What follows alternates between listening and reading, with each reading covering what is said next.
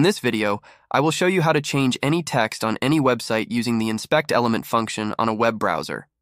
First, go to any web page on Google Chrome you would like to edit. For this example, I will use the Google search page, fried rice. Let's say I would like to change the wording of the Wikipedia text here on the right side. I will highlight the text, right-click, and select Inspect. This will open up the Element tab menu.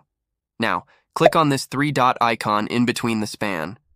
The text from that Wikipedia will show. Highlight the text, double left-click it, and a mini bar will show up, allowing you to edit the text. Edit the text to something you would want. Just for fun, I changed it to this text. Once you are done with the changes, press the Enter button on your keyboard. If you look at the page, it is now edited. Keep in mind you are the only one that can see this.